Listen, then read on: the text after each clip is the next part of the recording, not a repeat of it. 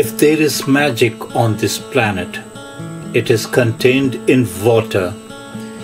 The water is a teacher and a healer, offering lessons for those who choose to hear them, and beauty for those who would see it.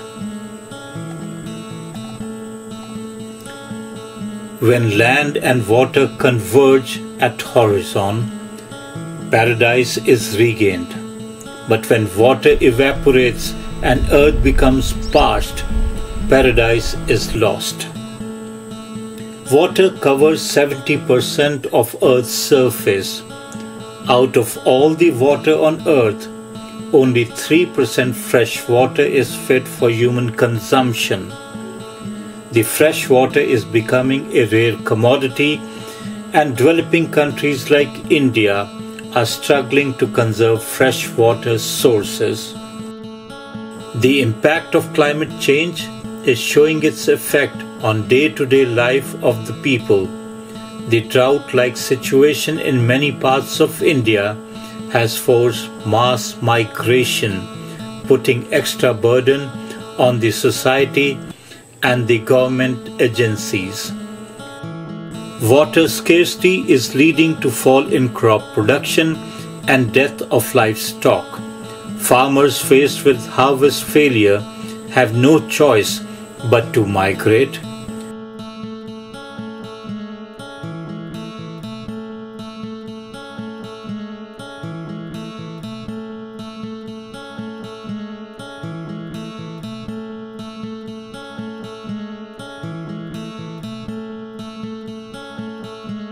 The farmers' agitation and water scarcity has forced the government to sit up and think about water conservation policy.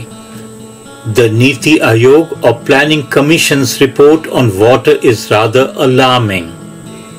It says that Delhi, along with several other major Indian cities, will run out of water by 2020.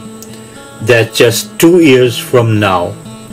The report goes on to state that 40% of country will have no access to potable water by 2030.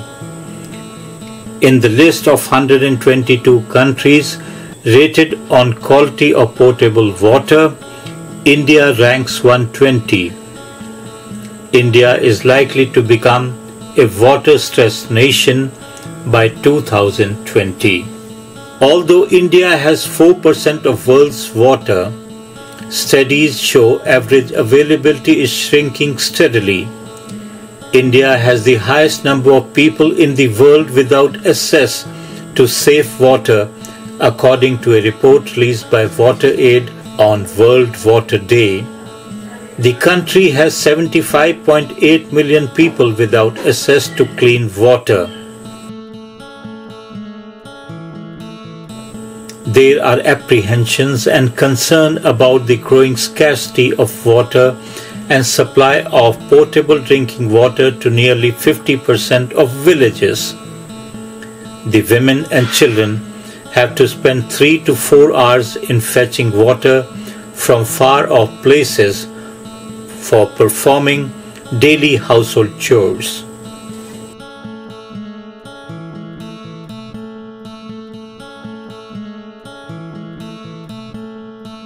Despite India's multiple water reserves, snow-fed glaciers, rivers, lakes in the Himalayas, check dams have no water or very little water.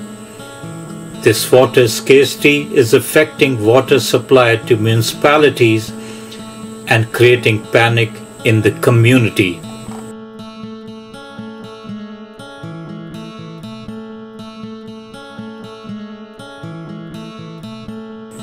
Unplanned urbanization and spiraling population have resulted in severe water crisis in India. The state-run utility departments are fighting a losing battle to plug the gap between demand and supply.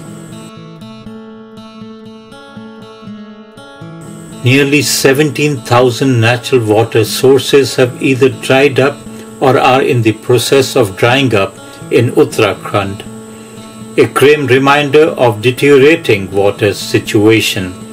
According to Uttarakhand government estimates, almost 60% of all water sources have dried up in the last 2 decades. This situation has become grim as the farmers try to drain out ponds and rivers to save their crops. Some people dig out stones for construction work and cleaning hills for agriculture by destroying the ecosystem as more and more space is required to accommodate the growing population. Construction of roads, hydropower projects is adversely affecting the ecosystem of the hills. Chopping up of more than 7 lakh trees for building 4-lane roads in Himachal Pradesh and Uttarakhand is also responsible for drying up of natural water sources.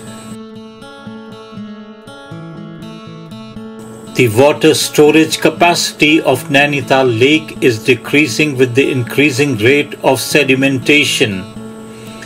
The recharge area of the lake has dried up due to encroachment. Naini Lake is no longer self-sustaining.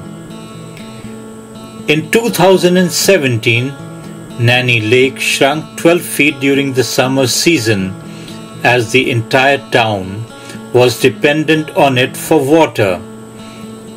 It was only after the monsoon that the Naini Lake sprang back to its original configuration.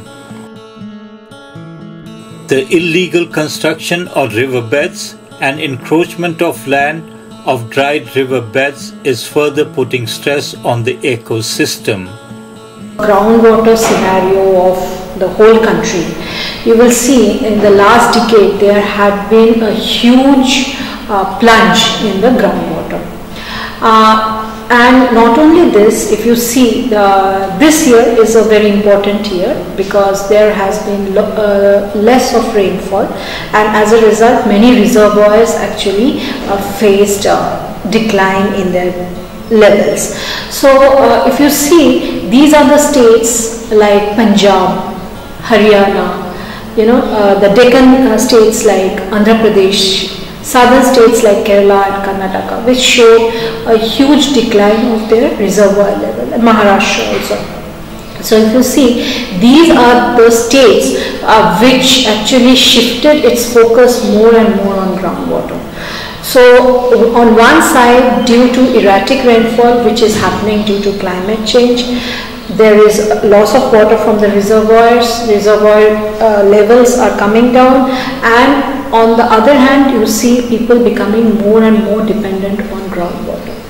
So if you see the Central Groundwater Board map, actually you will see that major portions have been marked as red areas, which means that there has been a huge decline if compared to the last 10 years.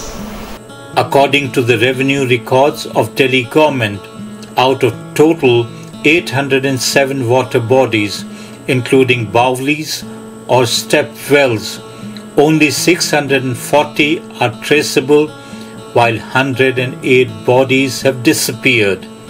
And most shockingly, the traceable water bodies too have been encroached upon.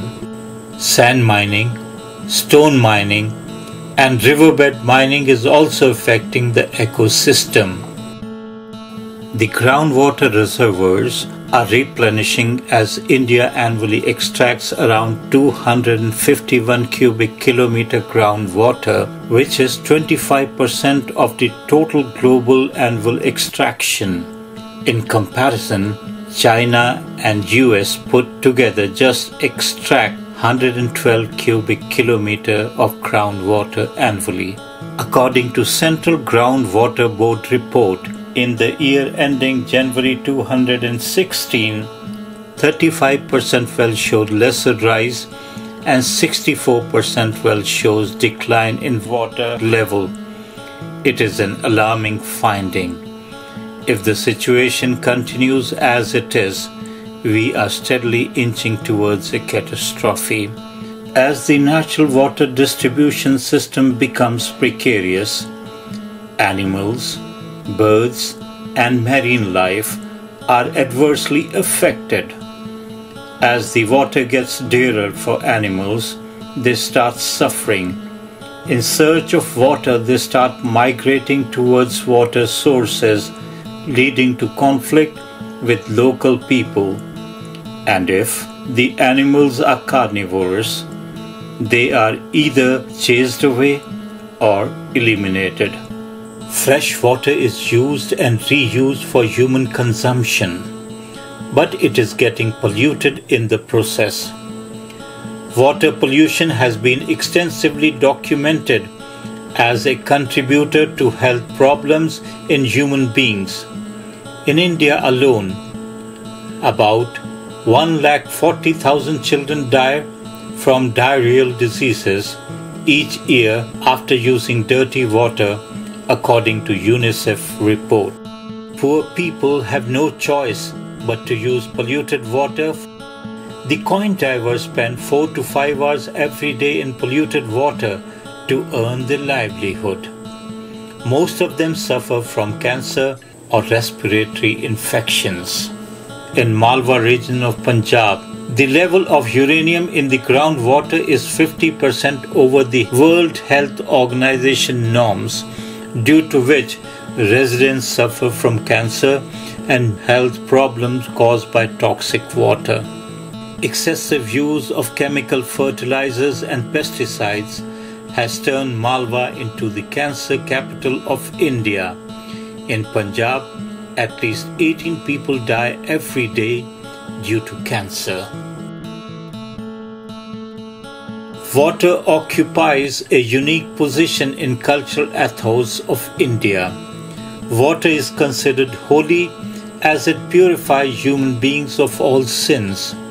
The Ganga and the Yamuna are considered to be India's holiest rivers, but the water downstream is highly polluted and in most of the places unfit for human consumption.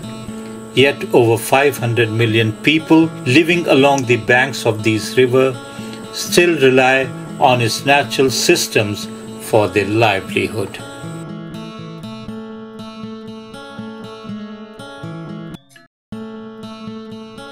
The believers still have faith in the healing power of these rivers, but many of them are hesitant to plunge into the filthy sludge of the river.